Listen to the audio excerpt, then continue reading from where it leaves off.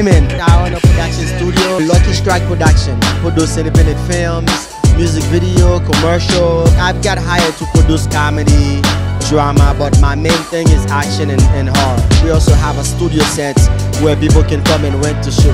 Man's building a private jet in the building, so trust me, you see him work, he's dangerous. Yes. Yes, so I have a film coming out called Family Men. We also have another film coming out called I'm Not For Sale. What is that project about? It's about a man who lost his family in a car accident caused by a drunk driver, so he's doing his best for the men to pay for the crime. What inspired that? There's a lot of people, that get away with a lot of things, especially drunk driving, trafficking, domestic violence against women and children. So I just want to do my part, to end these things.